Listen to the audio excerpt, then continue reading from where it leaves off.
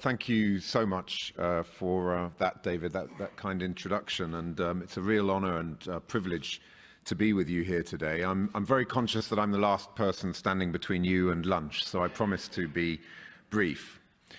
Soft power can sometimes be something of an abstract concept to grasp. So I thought it might be useful if I were to base my contribution today on my time in Russia, where I spent 3 years from 2005 to 2008, working directly in the soft power space as the director of the British Council in St. Petersburg.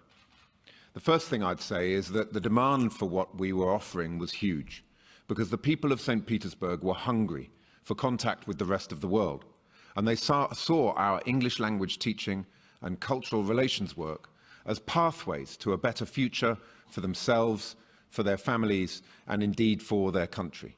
This was soft power in action. It was the magnetic attraction of the English language and British music, literature, science, and the arts, combining to draw the rising stars of Russia into the gravitational pull of the best of what Britain has to offer to the world. But it's very important to note that our work wasn't based on an export-led promotional model. All of our projects were generated through partnership with Russian schools, universities, and cultural organizations placed firmly at the heart of program design and delivery.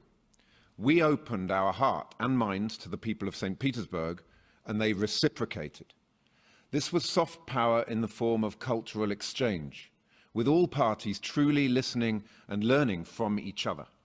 And as such, I would argue that it was far more effective than the more in-your-face, one-way street approach that governments sometimes take when it comes to soft power.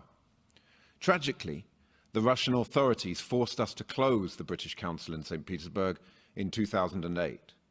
We had become a football in the political and diplomatic meltdown in bilateral relations that followed the assassination of Alexander Litvinenko, and following a relentless campaign of bullying and intimidation by the Russian security services, we were left with no choice but to shut our doors.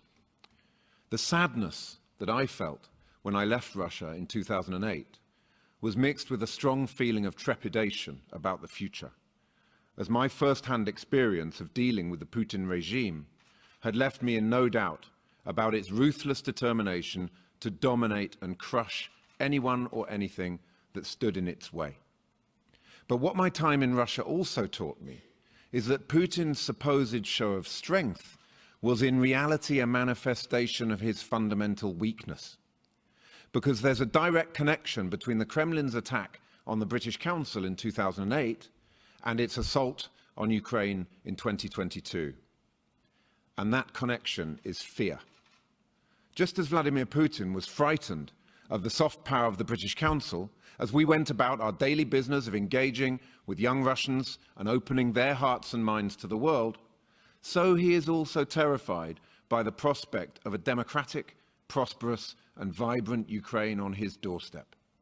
And because people like Vladimir Putin are fundamentally paranoid, weak, and insecure, they are only capable of one response when they come up against the subtle and yet overwhelming forces of hope, ambition, and openness, which are at the heart of soft power. They lash out, and they seek to dominate and to destroy.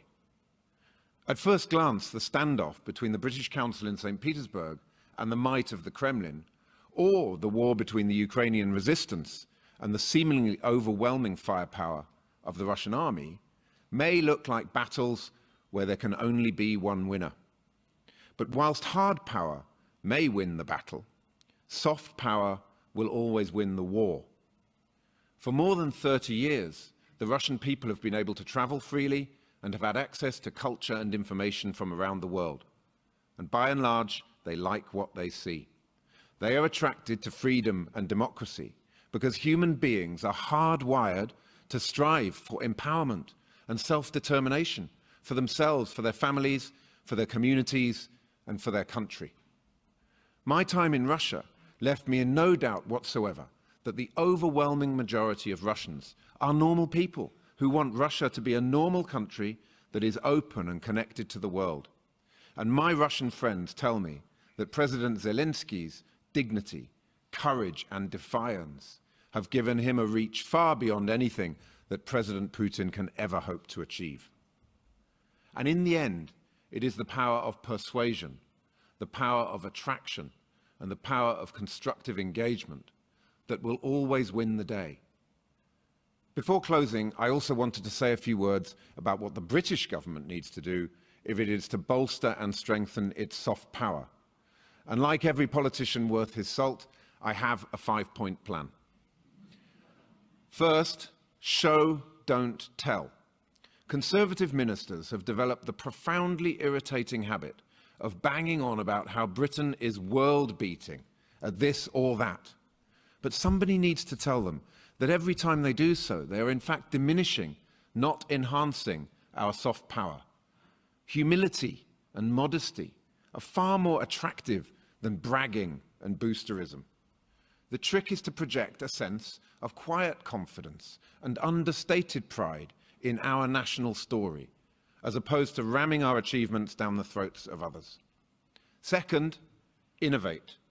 Yes, television series such as The Crown, Victoria, Downton Abbey, Call the Midwife are huge commercial hits, but they're all about the past. I worry that our soft power and national brand appear to be increasingly based on our history as opposed to our present or our future. Britain is not a museum. It's a dynamic, creative place with all sorts of cutting-edge things going on across our creative industries. But we appear to be increasingly drawn to playing it safe in the identity and image that we're showing to the rest of the world. Third, educate. Our higher education sector is the beating heart of our soft power, attracting as it does millions of the brightest and best from across the world. This is truly a win-win for Britain, as many students choose to stay in the UK after they've finished their studies, thus contributing to our economy and enhancing our cultural diversity, whilst others return to their home countries where they often rise to prominent and influential roles. Fourth, invest. Soft power is fundamentally based on trust, so it takes generations to build and it can only take seconds to destroy. Institutions such as the BBC and the British Council have made huge and invaluable contributions to shaping and projecting our country's soft power, but the current government appears to be intent on withdrawing its support for them. This is the very definition of a false economy, and a policy rethink is urgently needed. And fifth, avoid the hard sell. Soft power is at its most effective and durable when it's based on mutuality. Nobody wants to be told incessantly how great or world-beating we are. Far better to build trust and mutual respect by listening rather than lecturing. The message has to be, engage with our culture, learn our language, and come to our country not because we think we're the greatest, but because we are just as fascinated by you as you are by us. Ladies and gentlemen, my experience in Russia is what convinced me to stand for office, because my time there taught me that freedom and democracy are precious and fragile things. It helped me to see that for far too long we've been profoundly naive and complacent about the dangerous forces and motives that are driving the behavior of authoritarian rulers around the world. And it made me realize that for far too long we have taken our democracy and our liberty for granted, and we have allowed the autocrats, the populists, and the nationalists to undermine our values and to chip away at the foundations of the international rules-based order, to the point where it is at serious risk of crumbling to dust. Putin's invasion of Ukraine on the 24th February was a Rubicon moment, and there can be no turning back. The world's democracies must now unite, and we must pull every single lever that we have at our disposal to defeat those who despise our values and who seek to do us harm. And there can be no doubt that soft power is just as important as the economic coercion, military deterrence, and political pressure that are now rightly being deployed against the Kremlin. Because in the long term, attraction and persuasion will always triumph over coercion and destruction. It was soft power that won the Cold War, and it is soft power that will bring about the downfall of Vladimir Putin and his barbaric regime. Ladies and gentlemen, I will never forget the hunger for engagement, learning, and opportunity that I saw in the eyes of the young Russians with whom I worked in St. Petersburg. And in these dark days, it is that hunger for change that gives me hope. Thank you.